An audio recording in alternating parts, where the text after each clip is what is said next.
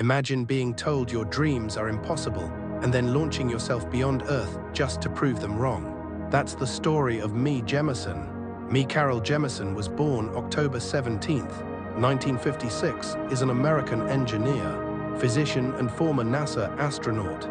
She became the first African-American woman to travel into space when she served as a mission specialist aboard the Space Shuttle Endeavour in 1992.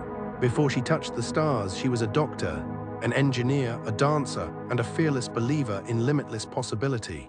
She pushed past every barrier, educational, racial, societal, refusing to accept the world's expectations as her ceiling.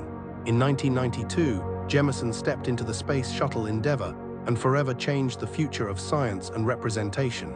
Her message is simple: never limit yourself because of others' limited imagination.